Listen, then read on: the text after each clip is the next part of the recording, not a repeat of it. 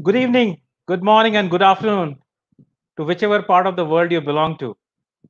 And welcome to this webinar on operation on a career in operations and supply chain management.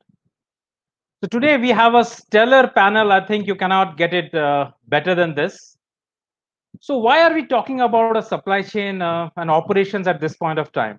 If you look at it, we're in the midst of a crisis. I think something which humanity has never seen so much, and everything now boils to supply chain management. We cannot really sell more, people are spending less. Of course we can do some amount of marketing, but still people are deferring their buying decisions. We have less money, the employee morale is a little low, but we have to survive, and if we have to survive this, we need to deliver our goods and services. So never has been the importance of supply chain management ever emphasized in the history of humanity, and of course it was always there, but because of this crisis, this has actually become very, very important, because at the end of the day, humanity has to survive, and for that we need essential goods and commodities, and the supply chain is what has been the backbone of stitching it together. Now when we talk about, I would just want to get the basics right before I just move to the panelists. So essentially, if I look about operations is when you look at inwardly in the company, but when I talk about supply chain, I will not get into a classic definition. The definition is whatever it takes to deliver your goods and services to your customer is supply chain, and it starts with your customer. So today we will talk about how to make a career, because if I look at it, supply chain was never very, very prominent among B school aspirants. It's not that they cannot do it, but people wanted to do either a marketing or a finance. But with this crisis, with e-commerce, with the ever-changing world, the importance of supply chain has actually increased drastically over the years. And if you look at any board today, you have a representation from supply chain, because this has now gone main stage. So to talk about this, it's about 90 minutes. So the way I have structured it is, we will talk about 60 minutes, and then I will leave it to the audience. You can chat, you can put in your questions, and the panelists will answer some of these. So I have divided into basically 5 sections. So first I will do the introduction part, where each of the panelists talk about their journey, so you know how they have come to this position.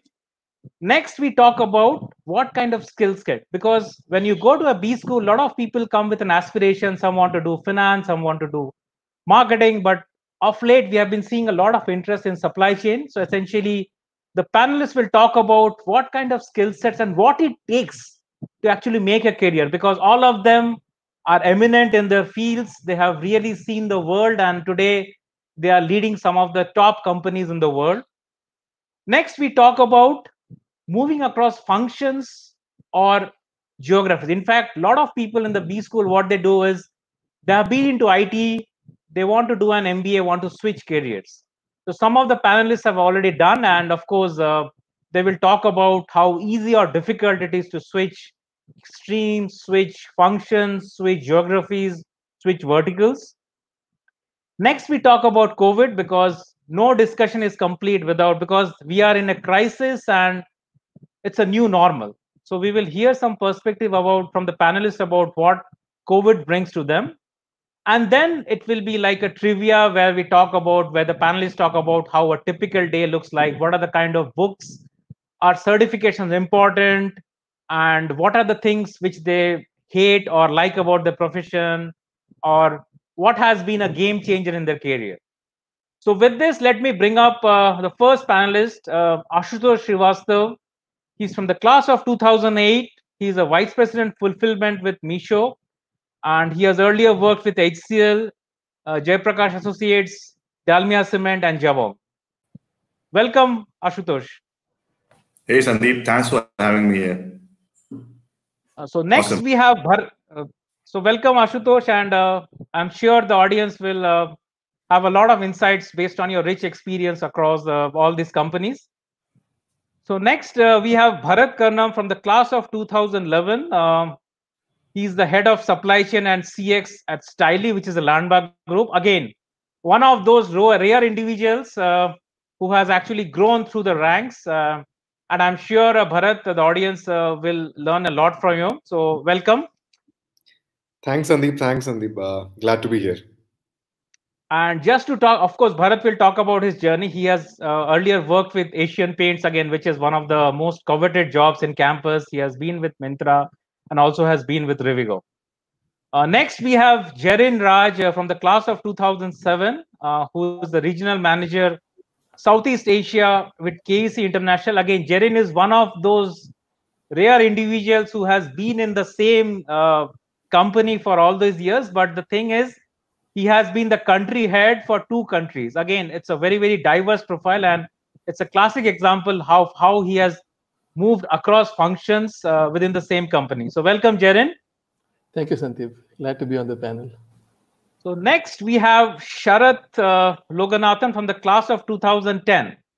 So if you are getting your vegetables and fruits, it is all because of Sharath, because he handles the agri supply chain. He's a co-founder with Ninja Card, one of the hottest start. I don't call it a startups because they are beyond that. And in fact, somebody who has actually looked at the agri supply chain, and he has been a co-founder of few more companies in the past. And welcome, Sharath. And I think this is a very, very interesting time because you are in the limelight, because if we can't get your vegetables and groceries, the humanity will not survive.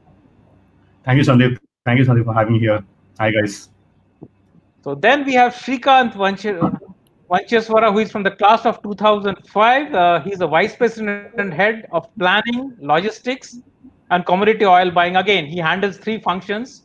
He does planning, he does logistics, he does commodity oil buying. Again, one of those rare individuals who has been with the same company after his B school, but he has grown over the years. And just to mention, last year, the Celebrity magazine actually ranked him as the top 40 under 40. So if you're talking about the top 40 supply chain professionals in the country, he is one of them. So welcome, Srikanth. Thanks, Sandeep. Thanks to have you here. So next, let's get started. So first, it's to Ashutosh. If you can just talk about, because you started with HCL, you worked with Jaiprakash Associates, you worked with Dalmia Cement, then you worked with Jabong, and now you are the vice president at Misho. So if you can just talk about your journey, what were your aspirations, how you moved to supply chain, or is it what you wanted to do? Thanks, Sandeep. Hey, guys. Good to see you all. So, Sandeep, right after B school, I got placed with HCL Technologies, and while the PGDM course, I was more focused towards getting into some kind of IT marketing or a sales ecosystem, and hence HCL happened. But while I was working with HCL in the account management or a BD function in the healthcare vertical, I realized this is possibly not my cup of tea. This is not something which excites me in the real world. Hence, at the same time, I got this opportunity to work with a large conglomerate based out of northern part of the country called Jaiprakash Associates.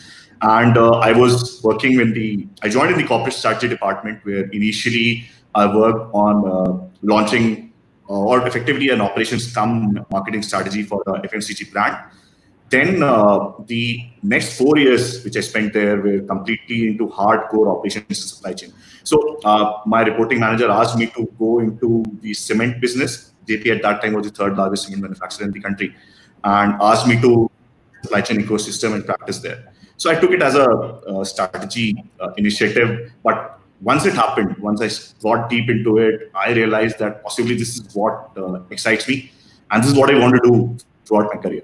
And since then, the journey has been across multiple verticals, industries, but has been into operations and supply chain. So at JP, I set up the supply chain practice, which was managing the manufacturing and the supply of cement through multiple modes to pan-India across multiple modes. And it was about optimization, building up a model to identify all demands and bringing down the cost, increasing the hygiene and the efficiency of the ecosystem. So I was doing that. I was heading a team over there. Then I moved to Dalmia for a stint of approximately a year, which was around their seller ecosystem management. So seller in a cement ecosystem is largely your wholesalers and retailers, slightly similar to your FMCG ecosystem. So it was about their ops and management and increasing their overall experience. So I did that for around in a year. And then moved to Japan, which was my first e-commerce stint of operations. I had no clue how e-commerce happened at that point of time, but had great team, reporting manager, and everybody in the leadership team at Japan was excellent at that time.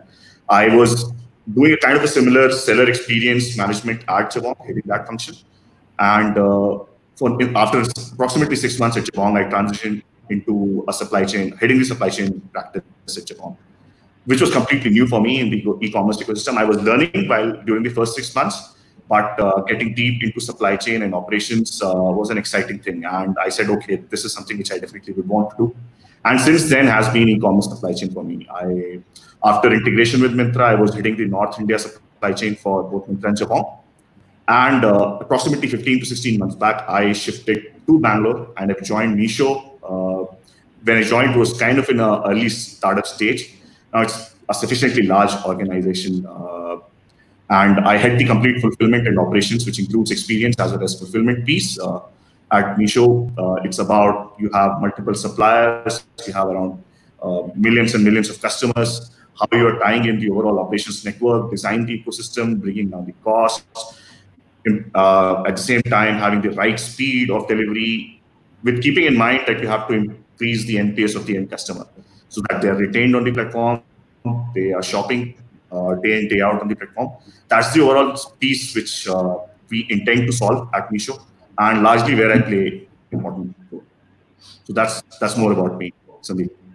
Oh, excellent, Ashudhar. I think this is a classic example of somebody who started with IT, but then he realized that this is not what he wanted to do. And I'm glad actually not every one of us gets to do, but again, he always found his way, because I have spent a little time with cement. I know one of the not the best industries to be in, but I think then Jawong and I think Meesho has been a terrific experience for you.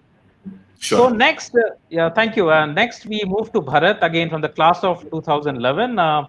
He's heading supply chain and CX, again, two functions that style. It's a landmark group.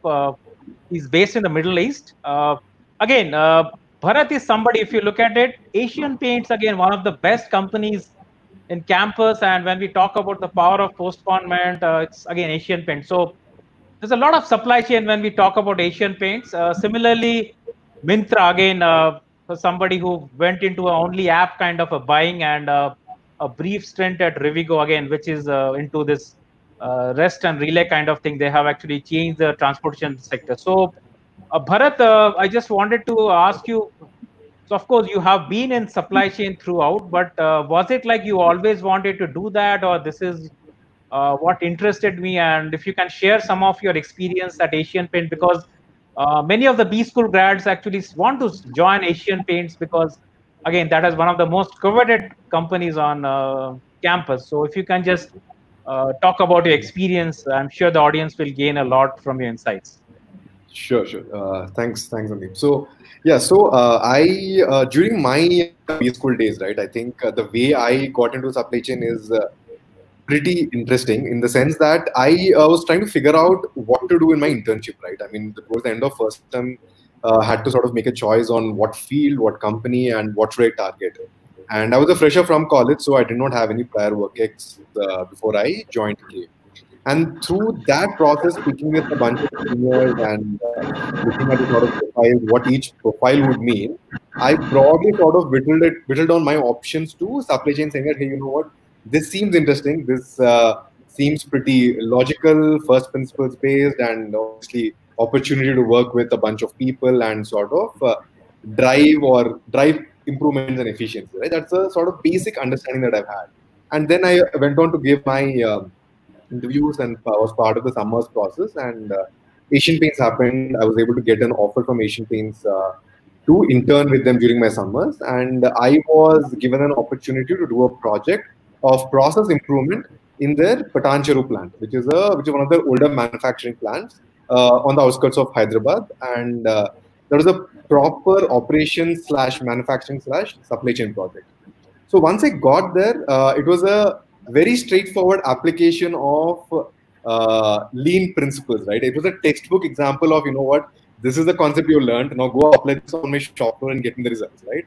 That was the brief directive given by my project guide, who was production senior manager then. So then started trying to apply that, learning a lot of things on the project, what lean entails, what are the various steps in a project, right? It was all on the job. And needless to say, the project team itself, right? My mentor and the project guide, the entire program was well structured, obviously. And the team was also very hands-on. And the sort of support I received towards the end of my project, I learned a lot. I loved that entire experience. And also the team, right? Was one place where I felt I could actually learn a lot from their experience and from doing stuff on the shop floor. So that sort of helped me make my mind to pursue a career even after my second year. And then, as things would have it, I got a PPO from Asian Paints and I decided to take it up and I joined Asian Paints. So that's been the sort of journey that I took to enter supply chain. And I spent about 3 years in Asian Paints, which was I think laid the foundations of many things that I learned, right? That I used across my stints, be it in Myntra, be it in my startup experience, even now as part of my experience in Landmark Group. So one very important and major takeaway that I can point or attribute to Asian Paints was the entire process governance, right? I mean, how important is it to have laid down processes, document things, and then audit processes? At that time, frankly, when I was in Asian Paints, I found that to be a bit too much. I mean, like, that was my first job, and I was like, this is getting a little bit too much. I mean, isn't it like following the rules to the T? But then I sort of realized to sort of run a multi-billion-dollar company, and at such an efficiency and such a profitable scale that Asian Paints was doing, this was sort of required. And going after my Asian Paints days, that sort of stuck with me, and I always admired that. And in hindsight, right, that became sort of a very fond memory/learning that I carried forward throughout my journey. So that's a really important piece of takeaway that I had from Asian Paints. And obviously, during the course of this webinar, I'll talk about more how I sort of implemented or got that done into my various other professional experiences. I think that's a classic example of somebody who was a fresher, so he did not have the baggage of an industry experience. Again, that's another side of the story. So, of course, we will talk about it. So, thanks, Bharat. So, next we have Jerin, who has a very interesting profile. He's from the class of 2007. He is a regional manager with Southeast Asia with KC International and RPG Group. And essentially, if I look at it again, one of those rare individuals who has not changed jobs from campus and has grew. In fact, he has headed 2 country operations. And he is not a hardcore supply chain, but if you look at it, he has been the top man in handling the operations for the entire country. So, Jerin, if you can just talk about your journey, how was it an informed decision, or what are the kind of hardships that you faced, whether you are happy with what you are doing? If you can just take us through all that. Okay, great. Okay, thank you. So prior to K, I was a mechanical engineer at Reliance Industries in petroleum, petrochemical sort of project environments. And I actually really loved that life. And while I was at K, I was fairly sure that I wanted to be in the operation space. And I was also hoping that it would be great if it was in infrastructure, but infrastructure project management. But I was anyway prepared to have a supply chain job. Anyway, I was placed with the RPG group with a project management role at KEC, and I have been with KEC ever since. So KEC International is a EPC contracting firm, primarily in power evacuation infrastructure. I started my career in KEC with a stint at Ethiopia. And that actually was that set the stage and foundation for my growth in the company, in the sense that it gave me a lot of exposure to the engineering and execution issues of these kind of projects, multicultural, multinational, and cross-country sort of projects. And I did roles in coordination, construction, process improvements, and then around that time there was a major breakthrough, and the company had got a job in the Philippines after a gap of almost 10 years. And I was asked if I would be the PM for the project, and I was thrilled to take up that profile. And I went to the Philippines with about $3,000, and then we built up the organization from scratch, the branch from scratch, from the business licenses, registrations, etc. And we actually executed that project well. And because I was the only guy in that region, I was also doing marketing, business development, and tendering for all projects in the Southeast Asian region. So we got a lot of jobs in the Philippines, in Laos, Indonesia, and I also set up offices in those countries, in Laos and Indonesia. And after the initial job in the Philippines was over, I came back to India. I was on a company-wide business transformation project. We were relooking the entire sort of set of processes for project delivery. And that gave me an exposure to the senior leadership, the kind of thought process that runs through senior leadership, and the kind of issues that are highlighted at a board level on project performance. And I did that engagement for about 2 years, and then I moved back. I moved back to the Philippines, this time as country manager, and I delivered a large portfolio of projects. It was a very challenging 2 years of my life. We delivered around 14 projects that were spread all over the Philippines. There are around 3 major island groups, and we had projects almost in every island group. It was a very difficult challenge to get to each of these locations. And from there, I moved base to Thailand, and we've had some good successes at Thailand, some very high-value projects. And as of last year, I handled the region, the Southeast Asian region. We have operations in 5 countries, order book of around $250 million, and about 450 people. That's been my journey so far. So excellent, Jarin. So this is again a classic example of somebody who went into a job, things were not working out. He was patient enough, and now, if you look at it, I think sky is also not the limit for him. So next we move to Sharath again. Right now, the person who is in maximum demand. So if you are getting your vegetables and fruits on time, it's only because of Sharath. So Sharath is from the class of 2010, and he has already founded 2 other companies which were in different domain. But then Ninja Cart happened in 2015, and again, somebody from an IIM looking into agri supply chain and really making it big. And if we look at right now, we miss the basics. So Sharath is actually handling our basics right now. So Sharath, we would like to look at your journey. What actually motivated you to start Ninja Cart? Because agriculture is somebody who has come for a B school, in a B school, would not like to go back to. And what has been your journey? So we would like to hear from you. Okay, thank you. First of all, thanks for the opportunity, and good that I got a platform to say things and share things that can be helpful for others. So basically, I would say that, I mean, I'm kind of intimidated by the kind of profiles and people sitting here, how they could choose and step up and do various things. But for me, I was not fortunate enough to kind of choose. I think I would be very honest. I was not kind of serious with my life till towards the end of IMK. And at that time, 2010 is a time when we were just coming out of the recession of US, and the jobs were not so great.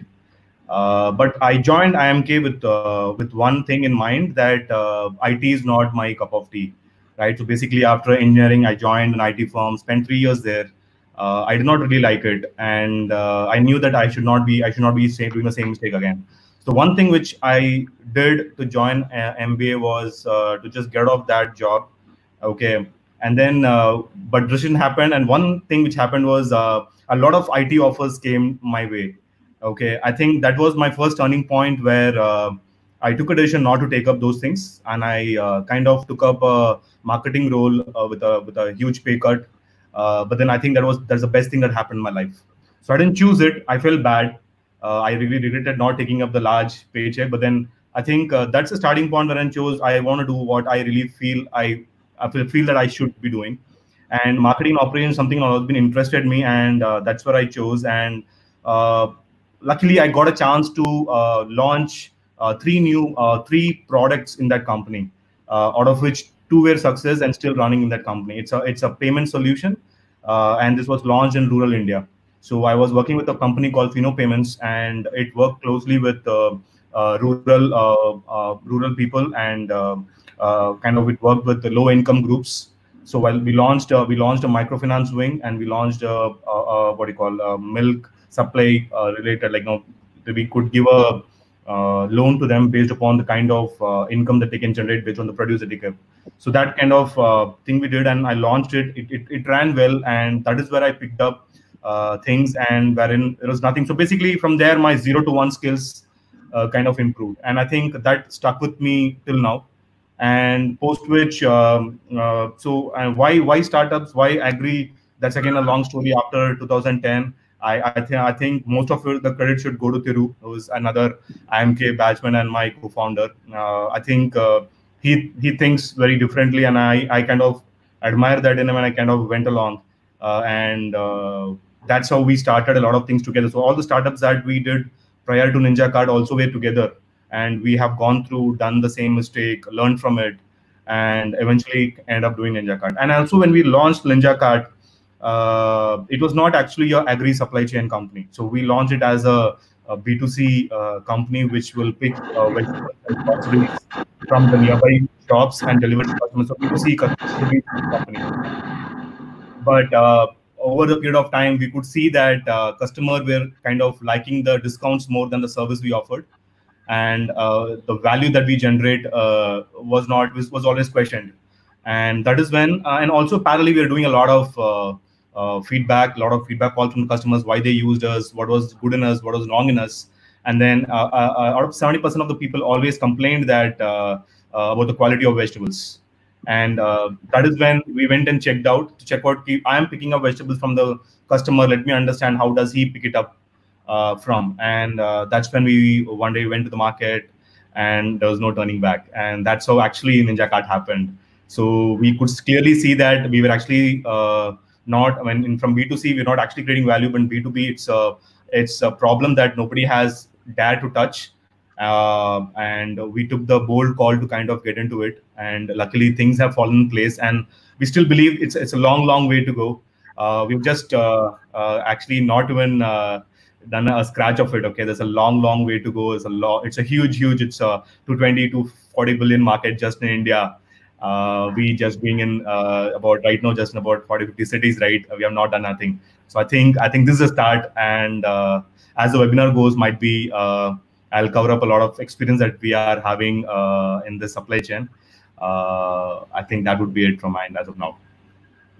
Excellent, Sharad. So this is somebody actually who saw a problem and decided to get into it. Of course, a lot of us actually look at the paycheck. It's always a very tough decision for us whether I should forego that. But yes, somebody who actually did that, and today again, as I said, if you're getting your fruits and vegetables, it's only because of them. So next we move to Srikanth from the class of 2005. He's a vice president and head of planning and logistics and commodity oil pricing at Godrej. Again, one of those rare individuals who has grown through the ranks within the same company. And I reiterate, he's the top 40 under 40 supply chain professionals in the country. So Srikanth, if you can just walk us through your journey, what was your interest, whether it was a conscious decision, and how did you move across the functions within the company? Thanks, Sandeep. I think this discussion takes me back 17 years to campus 2003. And I think when I was in college, I was a fresher, didn't have much knowledge of business. What actually decided my interest was the grades in the first term. So I got an A+ in operations management and marketing management. I thought that's my cup of tea, the others are not. So that's, I think, where it started as an interest. But I think we've got great faculty in supply chain, in IMK right from then. We had good faculty in marketing as well, but I think that's where the interest started building, and I did a summers in operations. I got placed with Godrej Industries in 2005. It was a very exciting job because I was a passionate chemical engineer. I thought I was an engineer more than an MBA when I joined that job. And the business was a chemicals business. So not like the best place to be in. Chemicals marketing, I have a marketing MBA and a chemical engineering, nothing better can happen. So it's actually a great job that I was in. We were selling B2B chemicals, it was fun. And a lot of our friends were saying that if you want to be a CEO, better be in sales and marketing. Supply chains don't create CEOs. Only the sales and marketing teams typically generate CEOs for you. Uh, I think I like that idea and was chasing that for some time. But I think opportunity is what create career over a period of time. So within 3 years, I had a great opportunity on business transformation in the same business, which was business transformation in the supply chain side. And the chemicals business was very much a supply chain operations kind of business where we buy commodity, make chemicals out of it, and sell it. So the supply is a very important. So it's very similar to commodity sale. So we convert commodity into a product and sell. So supply chain was equally critical in that business. So it was a very easy switch from sales to supply, and I thought it was the same. So when I switched, I actually felt there was no change at all. It was almost just seeing the business from two different sides. Uh, After that, I had an opportunity with the FMCG business of the Godrej Group. And again, something that I saw was faster growing than the business that I was in at that point of time. I did a quick switch into that. Then a few role changes here and there, done multiple roles in supply chain. In fact, the old oil commodity buying that I was doing in chemicals business actually gave me this additional responsibility of commodity buying even in the FMCG business that I do right now. So I think what we chase is a set of dreams. So one is where do you want to be and how do you want to go. The other piece is about things fitting into place one at a time over a period of time where you see it kind of matching with your interests, your growth perspectives, and it really works. So Godrej Group has been great to me, and I think that's probably the reason. Spent 15 years. This year would be a long service award again. So yeah, that's broadly how it is. I think that's really very heartening to hear that. In fact, if you look at it, Mr. Rakesh Sinha, again, I think you must have interacted with him. Again, one of the stalwarts has spent all his career in Godrej, and I think he has done really somebody who has moved into a replenishment-based fulfillment. That is, I think he has really done really well. So with this, thank you. So next we move to the next section. Again, this is of much interest to any aspiring B school grad, which is all about the skill set. Now, here is an IIM which is more known for marketing, finance. Why are we talking about supply chain? If you look at it, this crisis has again reiterated how critical, how mainstream supply chain is. Now, IIM Kozhikode has an institution. In fact, if you look at it, many of the IIM grads 20 years ago, they never wanted to do operations or supply chain because they did not find it interesting enough. But if you look at it, the kind of dynamism, the kind of the things which have changed. I take a classic example in the 1980s. If you wanted to buy a Bajaj scooter, there was an 18-month waiting period. But today, what has happened is the consumer wants it instantaneously. So essentially, what has changed is the customer tolerance time has reduced drastically. So essentially, that's why if you look at the dynamism, that has actually now too much in this function.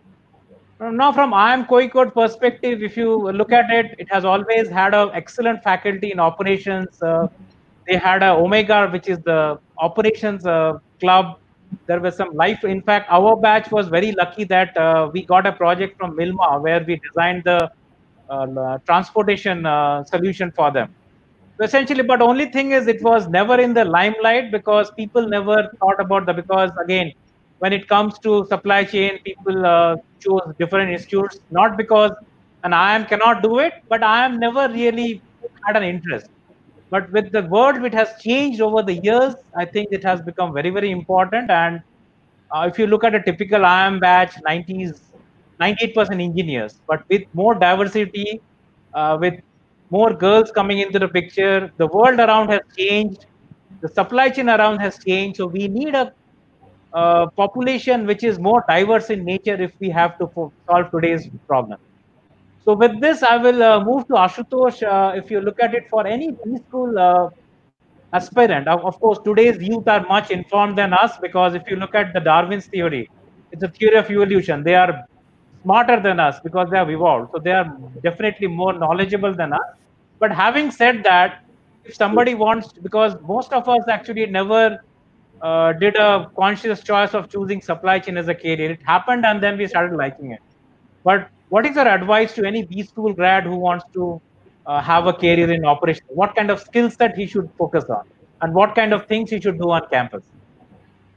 Sure, Sandeep.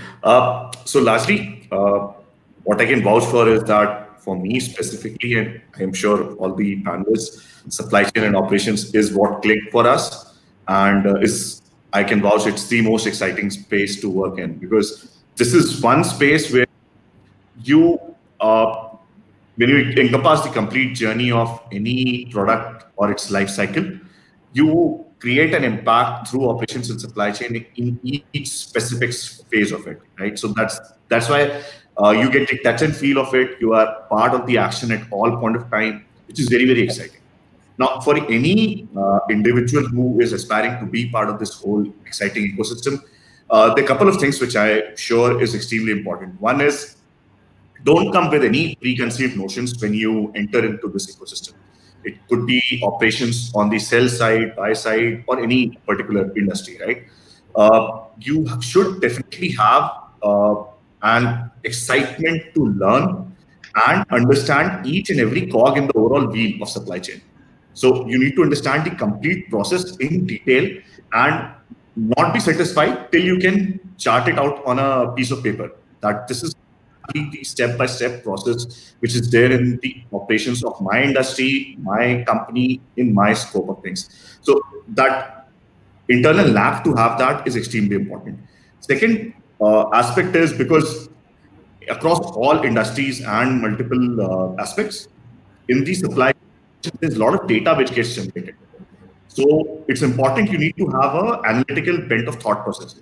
So something which will definitely help you is to have your basic Excel and SQL script writing skills to be in place. That will definitely help you a lot. So everybody should definitely have that if you are aspiring to get into operations. So that you are able to build multiple dashboards, multiple reports, and you are able to, because it's a real-time action which happens in operations. It's important that nothing goes miss. And you're tracking for your respective function, whatever sphere of control you have, each and every particular aspect. Hence, it's important to have that analytical bent of thought process to get into it and monitor and take into control the overall scheme of things. So that's my piece of advice to anybody who aspires to get into operations and supply chain. So thanks, Ashutosh. Essentially, the analytical bent of mind and the interest which actually drives some of these decisions. Now, Yeah. Bharat, you came, you were a fresher, so you did not have the baggage of what to choose from. So you had an open field. So what exactly you did? You think a B school grad should do something different in campus because everybody of us goes to the same courses. But what is something you think is essential for any B school grad to have the edge to actually make a career in this field? Sure, Sandeep. So I think at this, when I made the transition from Asian Paints, I mean, I had sort of taken a career break and I wanted to get into e-commerce because I was excited with that entire field and I knew that that is the next big thing in India, right? I mean, I had a very strong feeling and I was extremely interested to get into that. And once I made that switch from Asian Paints to Myntra and then to a startup called Increv, which basically is a fulfillment product company that I was part of, and then obviously onto Styly, which I'm a part of, which is the native e-commerce business of Landmark Group. One constant thread across this entire journey has been the percolation of digital products across multiple aspects of the supply chain of any organization, right? I mean, there are multiple, you can start from the imports, right? When I'm buying my merchandise, there are a bunch of activities that needs to be or can be, or right now in many companies, in many startups, be it Meesho, be it Myntra, be it any of the big e-commerce, are already digitized. From there to fulfillment and last mile deliveries, this entire journey, as even Ashutosh was mentioning earlier, there is a lot of data that's flowing through, and to manage and to sort of consume all this data and give insights, there is a layer of tech that is built through this entire network. So what I personally found, I mean, what I did during my campus days was I was part of ISC Industry Interactions, and it's still there. And we used to sort of facilitate live projects on campus, right? So that was a really interesting segue into sort of getting to know a particular problem in a particular company and solving it with your skill sets and sort of researching and building your own knowledge on top of that. So right now, with so many digital products encompassing multiple facets of supply chain, I would strongly encourage any B schooler or even aspiring B schooler to sort of use this opportunity, which I think is, I mean, there's still a lot of potential left in it, right? I mean, during your course, along with your coursework on campus, you can pick out a few live projects, get a understanding of a specific problem. Right now, with so many of us alums here, I'm sure there will be no dearth of live projects for students on campus, and figure out ways to improve or solve that problem using data, using whatever digital tools that you have or you can sort of glean from the internet, right? I mean, even over the last 5-6 years, I think the internet has become a far more inclusive world for us to sort of learn anything from 0 to 1.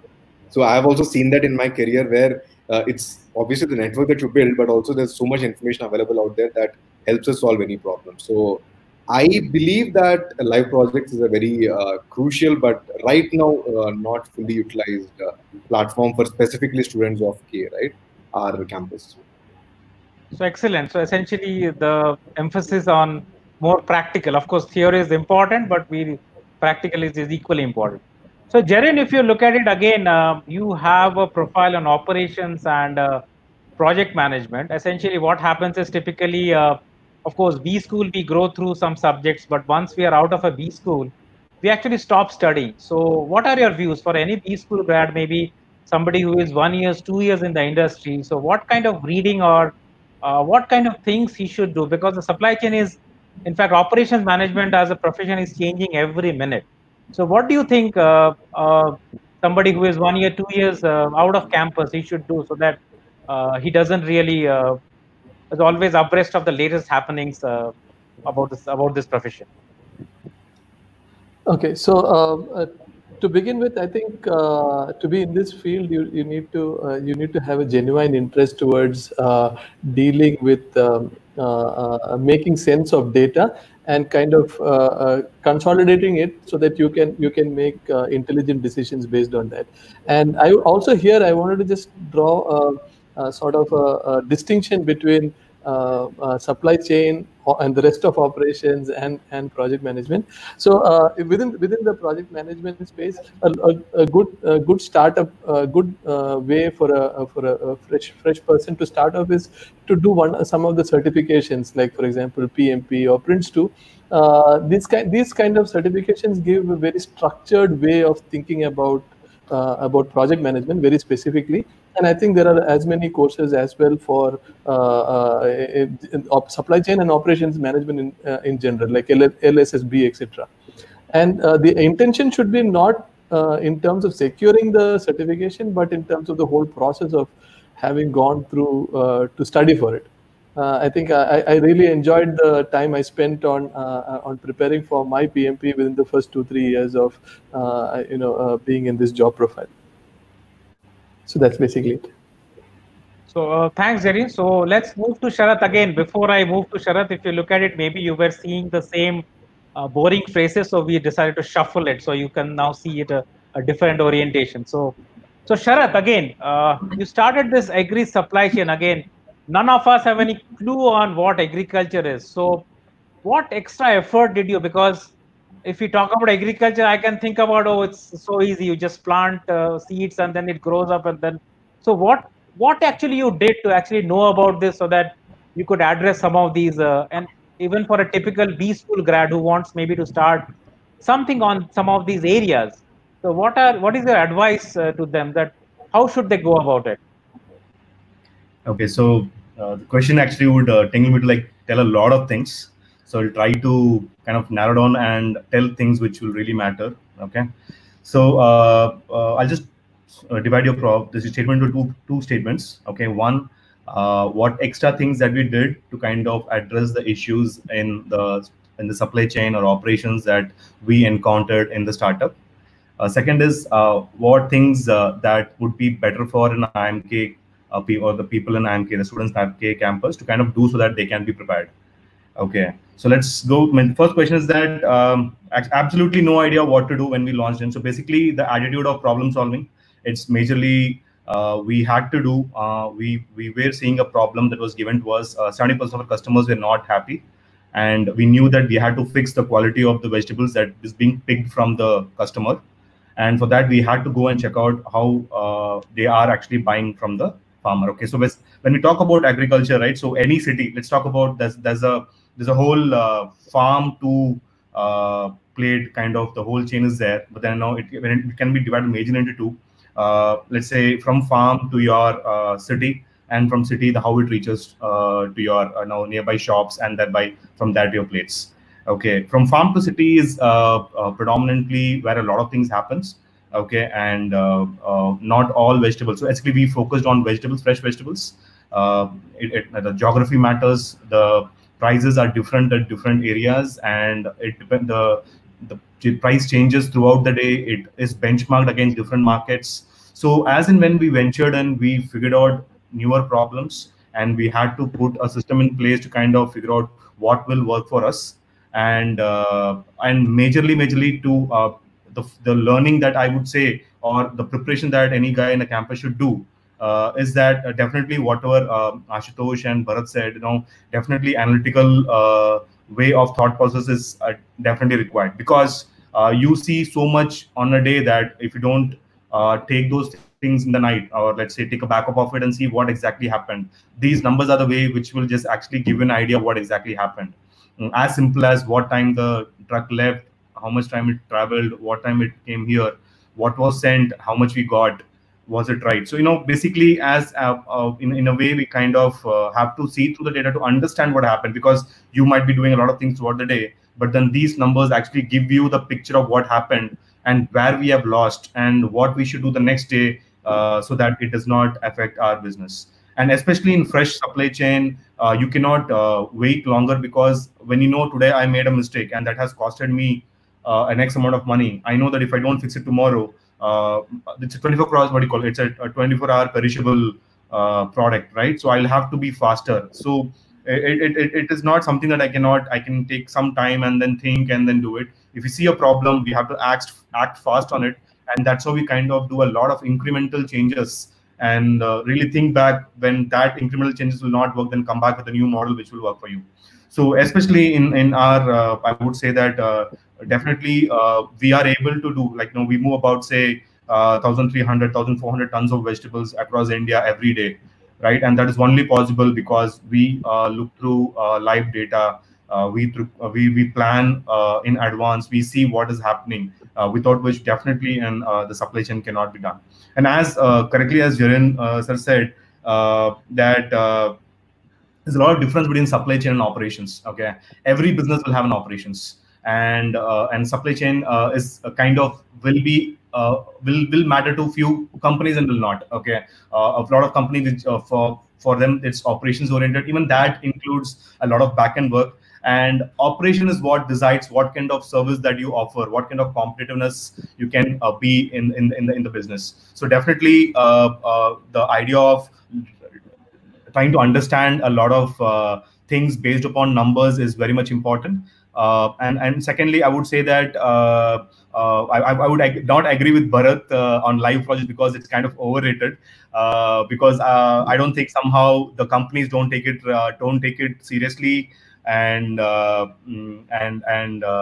the students don't take it seriously, or it is not something done. I would say that pick up something in your apartment or within your community, or take up something within a college in which you need to improve. Okay, that gives you a on-hand feel of if you can able to improve. And if there is a company which is very serious about the live project, which will implement you, which will take the business risk of implementing your ideas and doing your changes, then definitely that is something that you try it out. Okay, but as far as I'm concerned, businesses don't want to risk something with a student studying in the college. So I would say that there'll be a lot of people who would want some free solutions. You have as simple as you're living in an apartment, there's a problem which they manage the postals, or they manage the kind of finances within the apartment. Why not make a system for it? Why not try to improve it? Okay.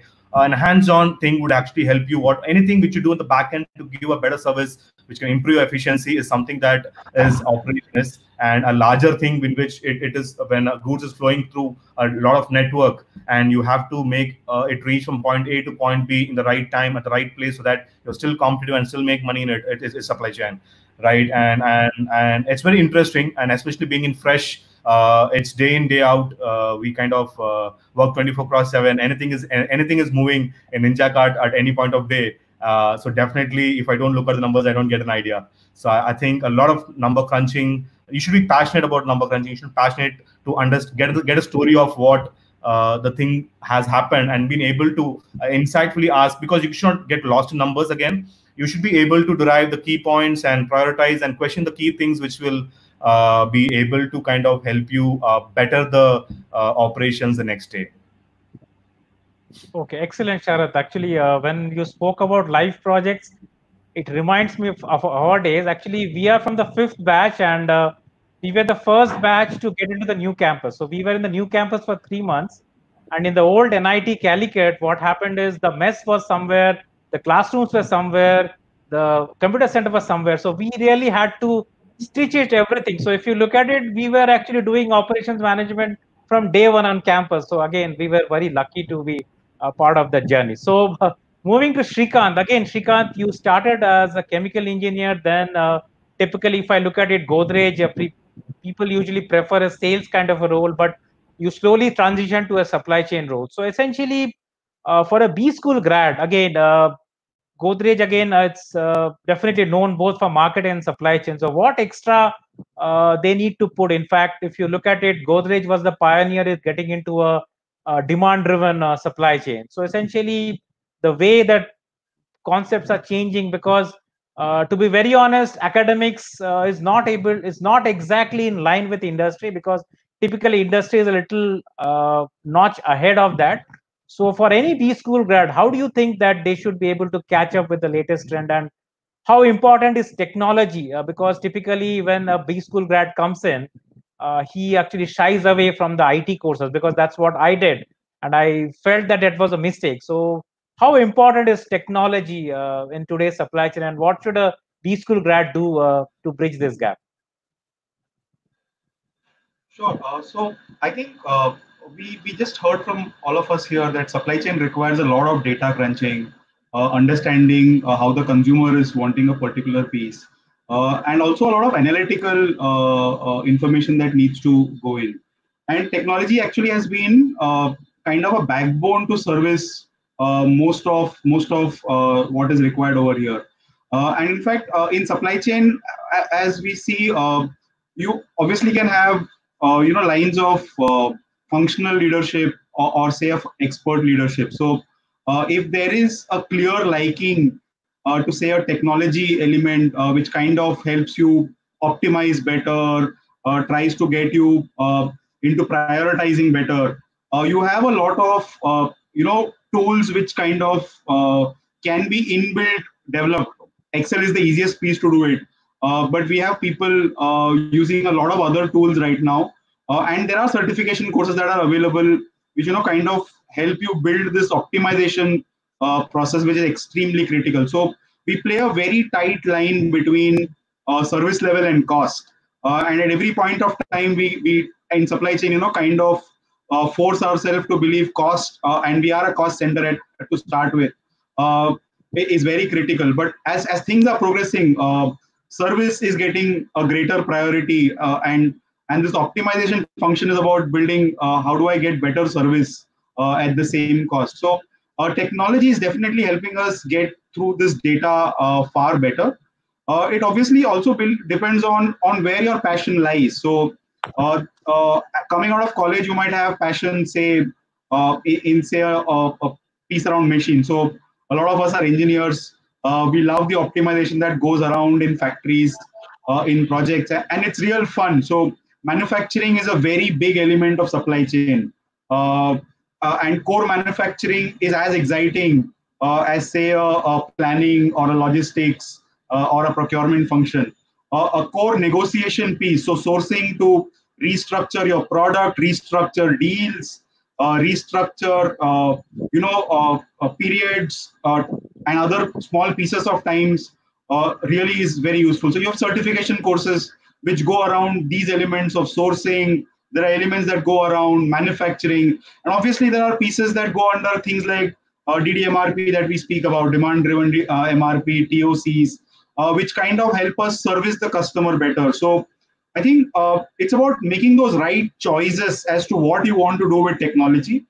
If it's about getting a right feel of what's happening in the organization, like Sharad mentioned, understanding the story behind and kind of using the data to build that story, it's important that you use technology to do that. If it's about building your own skill set, so if it's about building a strong negotiation skill set, or say a great manufacturing skill set, it's a completely different set of technology that you would want to kind of look at. So multiple options, and supply chain for me is very wide. While we said operations is what is there in almost all organizations, manufacturing, sourcing, logistics, warehousing, customer service, e-com, I think all of it right now is customer facing, and it's as much an important function to an organization like marketing and sales is. Okay, excellent. So essentially, a lot of practical advice for the B school grad.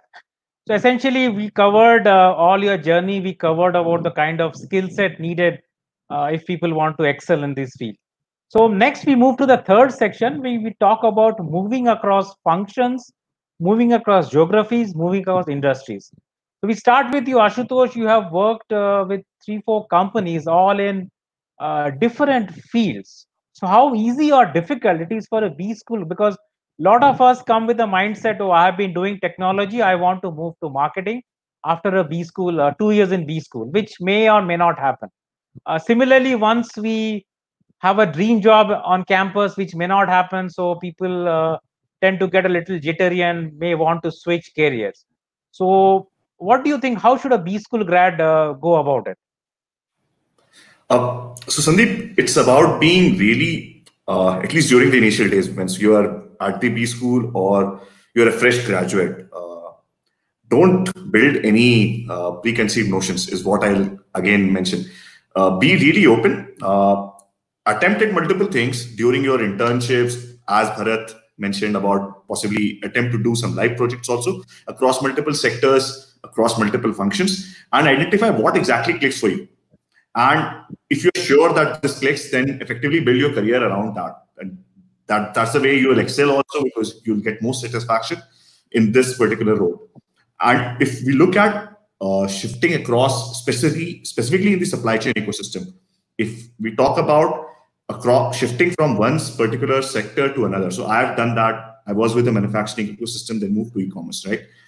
The basics remain largely the same. As Shrikant was mentioning, it is about how focused you are towards solving the problems for your customers in any ecosystem.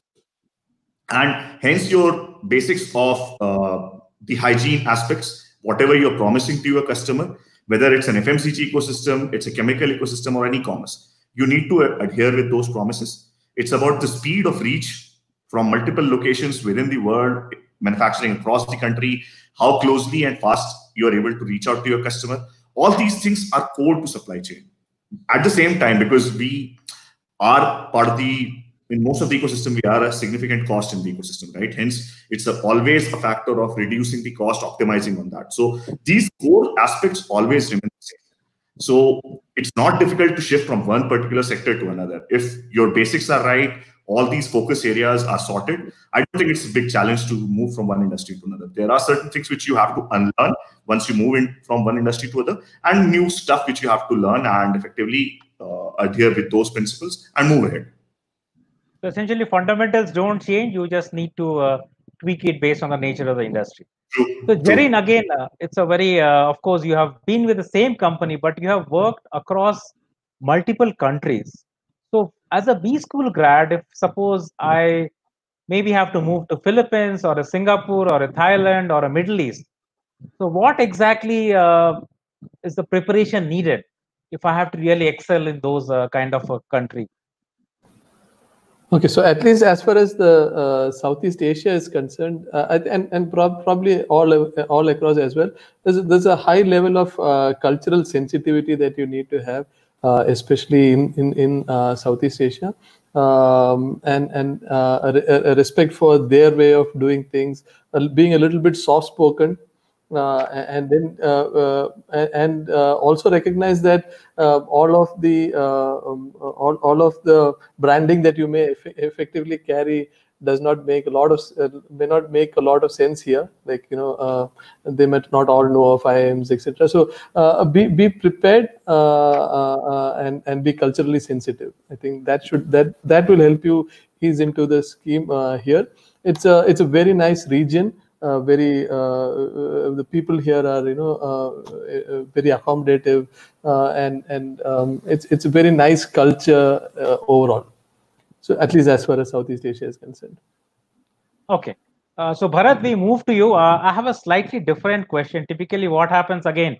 Asian Paints, one of the most coveted companies on campus. So what happens is you start liking the company. It really becomes very difficult to move, because if you want to have a different offer, maybe it's high paying or low paying. So what is your take? Like, it must have been a little difficult for you to leave Asian Paints and join maybe not such a reputed company, or you may have to take a pay cut. So what is your advice? What should a B school grad, how should a B school grad look at it? It's not a reputed company. Should he or she go ahead? Maybe the pay is less, but the job is very exciting. So what is your advice to a B school grad? How should he or she approach it? Yeah. Sure, Sandeep. So it's frankly, and to probably answer in a single line, right? It's really very subjective. I mean, I'm sure everyone understands that, right? So if I have to speak about myself, then during my days in Asian Paints, probably the initial couple of years, I wasn't sure, or I wasn't really clear on what is the next thing that I would like to do, right? And towards the end of my second year and the last year, the third year, I was pretty clear, and I sort of got excited about this entire e-commerce industry, and I wanted to jump. So I took a break, I did that, and from then on, it's been always about, I have this personal interest about what's latest, what's happening right now in the industry, and I would want to be associated in some way to that, right? So that's been my sort of a journey. So even after Myntra, I had a 2-year stint with Inkref. It's where I was the founding team member of. It's a fulfillment tech product. Major clients like all the e-commerce giants like Meesho, Myntra, etc., and it gives them fulfillment solutions. So that example, I think, is relevant to the question that you asked, wherein what do you do if you have to sort of take a pay cut, move into a new industry, a new company, or a new sector, right? So in the initial few years of your career, right, I believe that grounding yourself with the proper fundamentals, with the proper best practices, right, I think is very important. Once you have the fundamentals in place, I think you can sort of take a bet, or take a bet on what is the next play that you want to do, right? And also, I would strongly suggest that there should be some sort of a time limit with clear objectives about what is it that I would gain from this experience of mine. Because there are two ways it can go, right? I mean, it can either be like you start a really young startup team, like say Ninja Cart, and you really make these millions of dollars, right? Because of the crazy valuations that they have right now. Or not everyone is maybe the right place at the right time with the right team. You may sort of even make a decision and figure out, hey, you know what? This sort of bet is not really playing it well, right? Then I have to be clear about what is the 1, 2, 3 things that I want to gain. It could be skill sets. It could be some sort of experience. It could be networking. It could be some monetary value that you foresee after a 4-year or 5-year time period. But be clear about that. Once it's not happening or happening, then quickly cut your losses, make a move next, so that you don't sabotage or damage your career greatly. That's what I would believe, and that's what I would suggest to anyone else. So obviously, it's very important that we take the right bets. But if the bets don't pay off, please cut your losses, be realistic about it, and move on with your career. So don't get overly attached to it. Excellent, Bharat. So Shrikant, moving it to you, you have been with the same company, but you have worked in sales, you have worked in procurement, you have worked in logistics, you have worked in commodity buying. Now, typically in a company, what happens is if you are very good at your work, it's very difficult to change functions. So how easy or difficult it is for anybody within the same company to move functions? Because of course, sometimes it so happens we don't emphasize on that. There are ego between two functions, and you may fall in the middle. So what is your advice if somebody wants to say he's been to sales, but he understands maybe purchasing is what his cup of tea is? How should he go about it, changing functions within a company? So I think Sandeep, the ego bit is great. So that actually is something that should be on the back of your mind. That tomorrow you might be doing the other side of the table. So as long as you have that in your mind, I'm sure you will be able to course through it. But on a serious note, when we move through functions, there are two players or two people who get affected. One is yourself, which is basically whether are you building value for yourself, are you building employability for yourself, are you creating a good learning for yourself, and that's the single piece that you would want to keep answering as you keep changing roles. Two, are you able to build value for the organization as you move? So what I have seen or realized through multiple roles is the moment you hit a 3 year kind of a period and you move into the fourth year, you've actually done a lot of things that you feel are good. And you, unless you make space for somebody else to kind of get his thoughts, get his things right, you're actually not doing anything significantly different. So even for the organization, I believe it's value that you keep moving across in roles. But on the ease of movement, I think it's about always realizing that this is not the whole piece. What do I get from this role? What do I learn? How do I create value for myself? And how do I make myself more employable is a question that you keep asking yourself. And if you believe that there is a continuous increase in value in terms of what you learn, the way you manage your teams, people interactions, it's actually not too difficult to move across roles. There's obviously got to be an organization's interest to it as well. You can't choose to do it if the organization is not willing to do it. So that's the second piece. But if the organization is willing to do it, you must look at doing multiple roles. It definitely builds multi perspectives and makes you a very well shaped person. The only exception I believe is for people who believe in expert leadership. So who believe that there's something that they are too passionate about. So there's something that they're too passionate about in operation strategy. So how do I build the future of the supply chain for the organization? Or if you are too passionate about, say, a sourcing piece, you might want to stick on to that. And the longer you kind of curate yourself, and I believe commodity buying is one of it. So the more the number of ups and downs you see, the greater is your ability to perform in that role.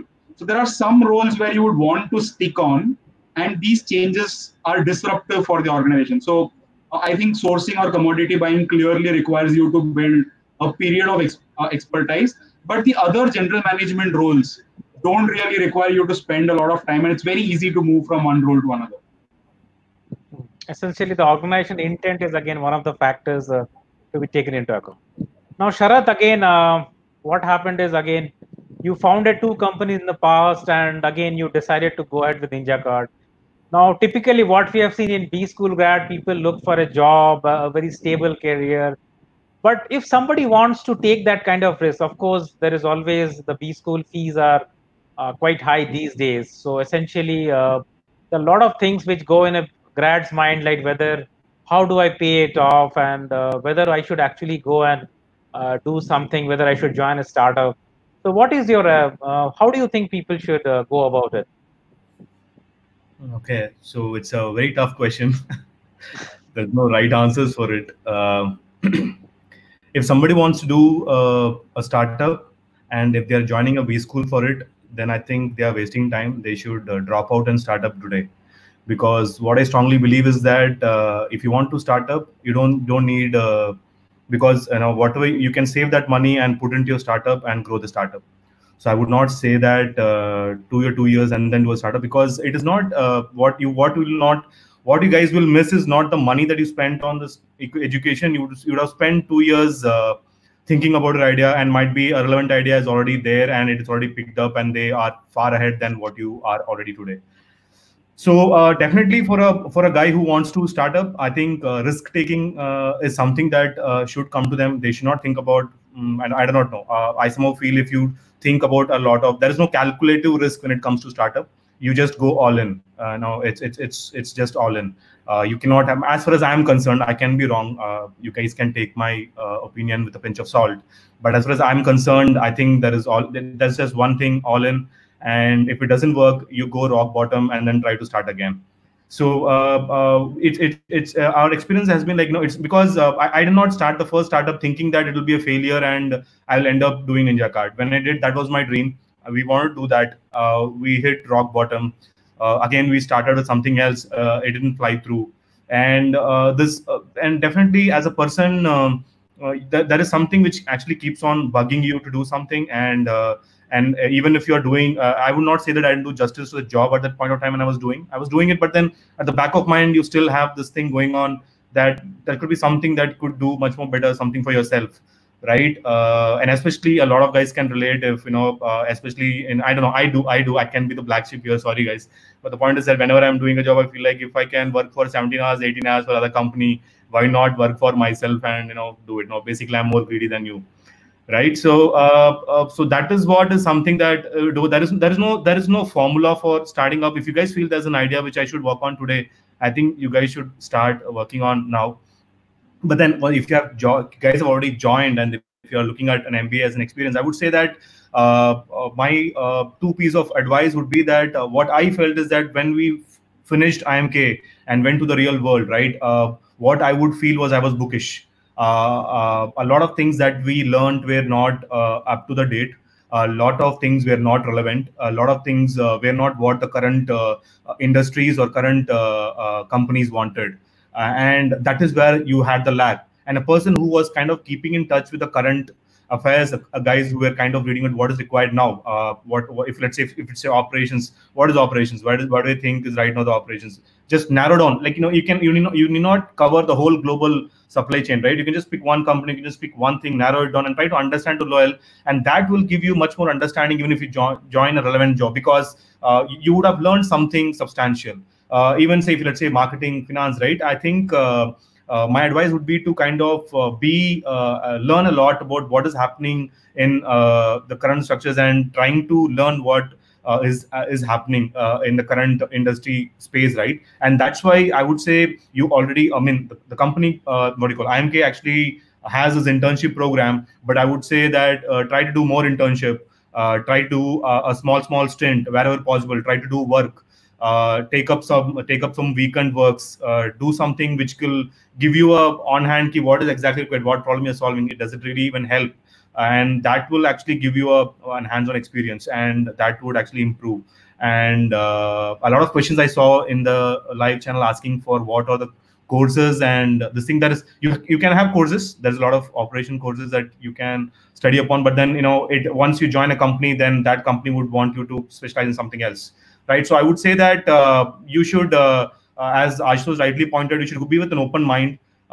Join a company, be there, and as Bharat correctly said, right, something might work for you, something might not. So you should always quickly evaluating whether am I becoming a better person, am I solving something, am I adding value, am I being happy doing this work, so that, and what is it I'm leading. I think that would be, that constant questioning yourself should be able to put yourself in the right path. Okay, excellent. So before we, no, that's fine, because it's more practical advice, because a lot of people really debate that a B school grad will 2 years will change my course such a way that I can go and start any company. But as Sharath rightly said, that maybe after 2 years, that idea, somebody must have actually taken it up. It's already gone. So essentially, there's no point in really waiting for that. So again, before I open it up for the audience, I will just ask one question to each of it. So first, I will take up Shrikant again. This COVID-19, I think the sector which you are in, of course, the FMCG has been hit, but the white goods sector has been hit quite drastically. So what do you think, what is going to be coming in the next few months? And as a B school grad, what he or she should be prepared when he takes up a new role in a similar company? So I can speak for the FMCG piece. We are actually in a lucky space in this COVID environment. the demand has been fairly good. So we have a lot of health and wellness product as well. I think clearly we will see demand tapering off. There are a lot of jobs that are gone. There is an issue of migration that we face as well. So supply chain is about operations. It's about getting work done out of people as well. So we really believe that there is a serious problem that's coming our way because of people availability being low, and also income levels dropping with both urban and rural incomes dropping. We might see definitely stifled growth over a period of time, which means we're looking at about 12 months of almost no growth after this period of time. But what it gives as an opportunity for supply chain is, and Modi also spoke about in his speech, supply chain was used a couple of times, and all of us were going gung-ho about it. So what it actually makes supply chain today is that it's really become a business function. Uh, Very rarely had we seen what is the value of goods that we've kept available for sales. So for the last 2 months, I have actually been measuring the value available for sales. It was always quantity in the past. Growths were always quantity, the cases that we produced and stuff. At this point of time, we're looking at value that we can give for sale. And what we give gives us competitive advantage. So if there is one factory in a containment zone, the other competition is not in a containment zone, you suddenly feel the market shares change for that particular business. So under COVID environment, it's about how agile you are, how quickly are we able to change our vendors, how quickly are we able to service our customers, and how on the feet are we to kind of change when there is a problem. So I think a big opportunity for supply chain. We will see a lot of good work being spoken about for people in supply chain, at least this year for sure. It also gives us a space for us to look at building some bit of automation. Is a very far-fetched word for warehousing and a thing. But how do I reduce a manpower intensity in the work? So last mile you can't, manufacturing you can, warehousing you can. So a lot of places where you would want to build some level of reduced dependence on manpower and be more quick with strategy. So I think of difficult times, we will see stifled growths for most of our, what I would say, discretionary spend. We had seen a very low sale for what we used to call out-of-home spend. So a deo spray, for that matter, had a extremely low sale because nobody was going out of home for a period of time. And other discretionary spends would see something going down. So a big churn in the spend, you would see health segment going up in demand. There will be other segments going down in demand. So yeah, I think an opportunity for people in supply chain to really rise up to make themselves felt for the organization. Okay, excellent. So Bharat, coming to you again, what is the thing which you really like about your career, and what is something which you really hated about it?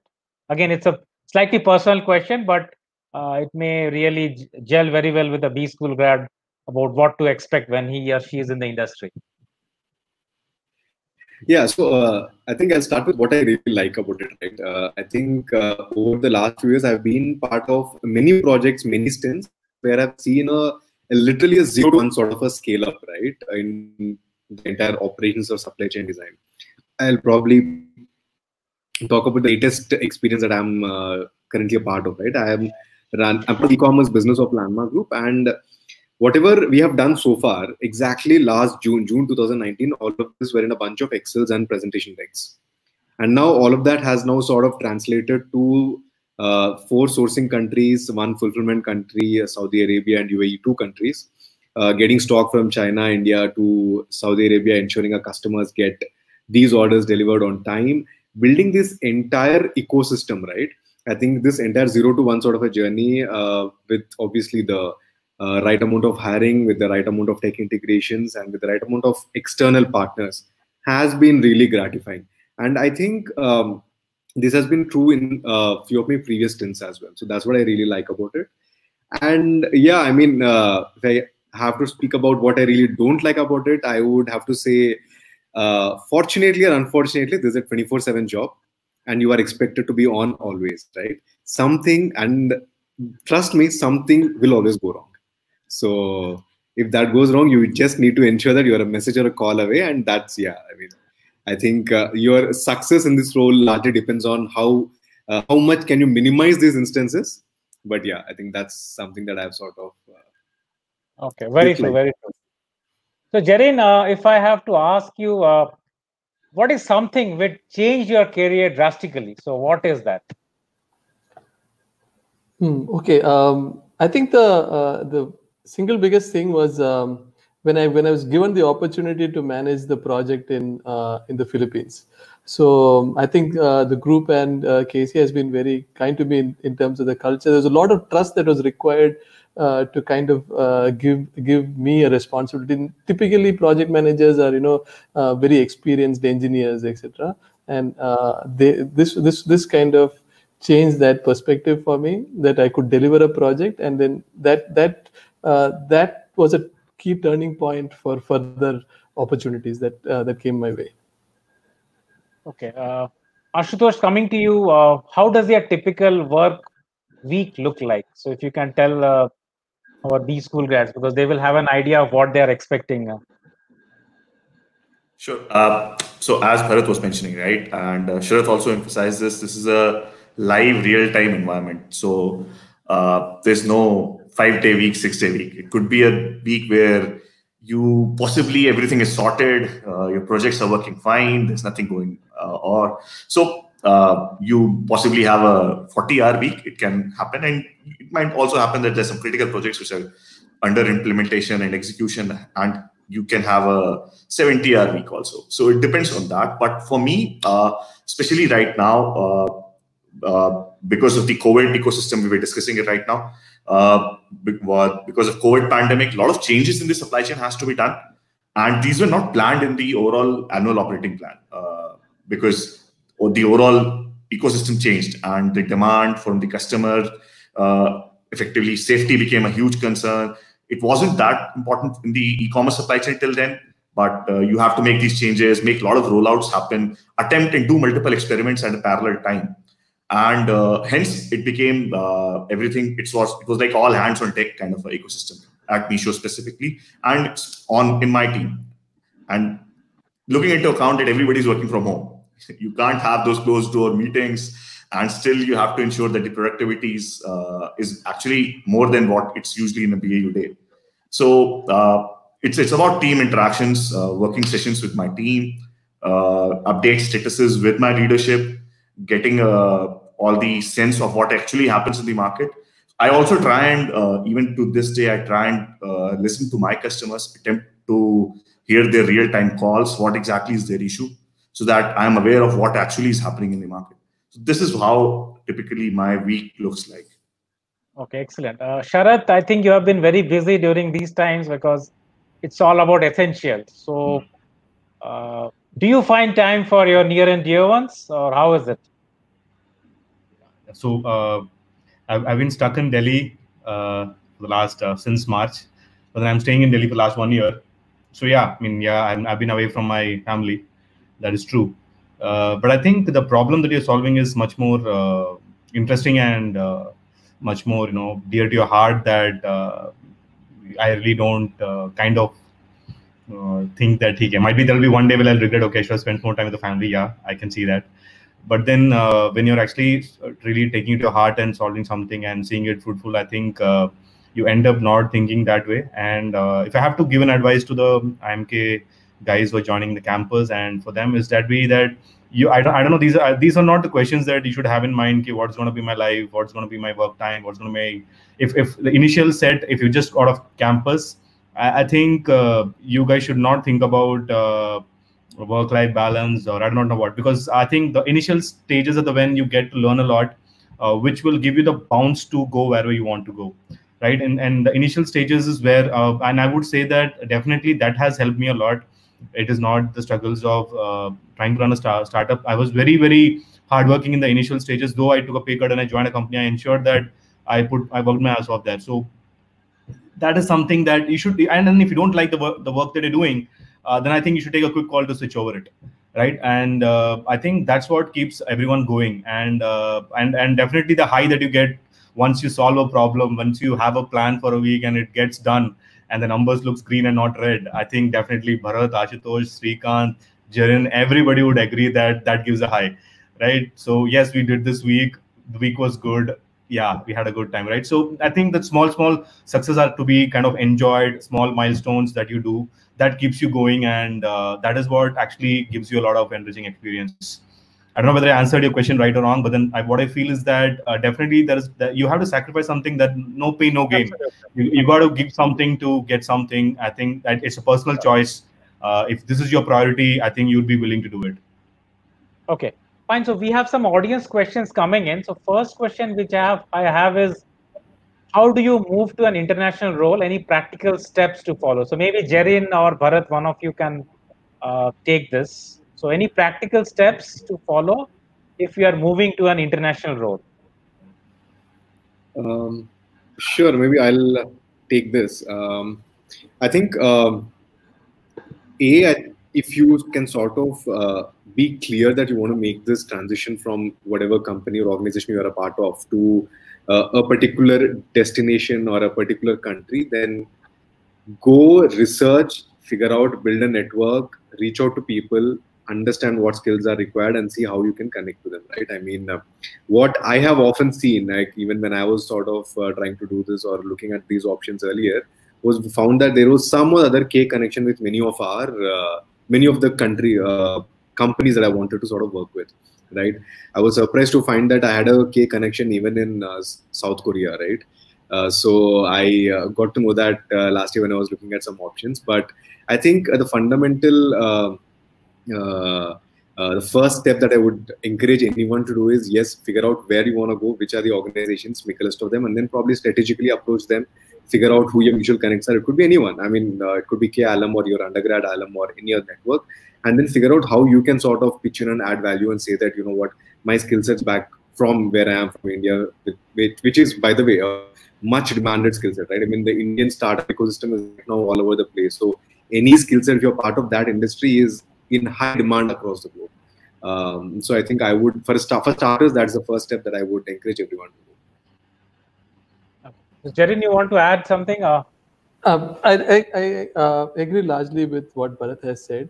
I would also encourage people to keep track of interesting roles, probably on LinkedIn or any other networking means, and specific probably think of the country second, and look for the role first. At least when you're much younger, I think that will probably give it a whole lot more richness, especially if you're looking at an international state. Now we have a very interesting question from Pavitra. She says that how does someone who has been away for 4-5 years from the SCM space get back to it now? Any specific areas or skills to brush up? So any one of you can have it. So somebody who has been away from this space for 4-5 years wants to come back. So what he or she needs to do? So any one of you can actually take a shot at it. Okay, I'll take it up. So yeah, we have a lot of people joining our company against various backgrounds. It's not that somebody is away from 4-5 years doesn't mean that they're not working. They might be working in a different other field or different other role. But basically, if at all you're kind of very serious about a particular supply chain role in a particular company, right? I think as Bharat said, right, you need to connect with the concerned person or relevant people in the company and to understand what is their requirement, what are they looking at, and what is that you need to get brushed up with. Okay, and then based upon that, you can kind of brush up certain skills that you want to. That would be the first thing. Apart from that, definitely all the any supply chain role will definitely need all those skill set that we discussed earlier in this webinar. Apart from that, anything specific which is really required, let's say a specific tool that they use in the company can be an added advantage to you. A specific, say, ERP that they use in the particular company, knowledge about it, actually advantage than the other guys that are applying for the role. I think if you build specific advantages for those roles rather than having a common formula, I think and then kind of target those roles. I think that way it would be much more successful in kind of getting that role, bagging that role in the company. Okay, we are actually running short of time. We are very sorry, we'll not be able to take any more questions. But if you look at it, all of them are actually stalwarts in their field. So you can always look up at their profiles and just have a look what they have done. So before I close, again, I just want to re-emphasize, I am Koikod. Uh, it's a great place to launch a career in operations supply chain. It was always there. Only thing is, now because supply chain has become mainstream, that's why we are talking about it. They have a very strong faculty in the ops and SM area. There are some great elective subjects which are being offered right now on campus. The Omega, which is student interest group, which is actually facilitating some of the live projects. And if you look at it, 5 of us, this is just the tip of the iceberg.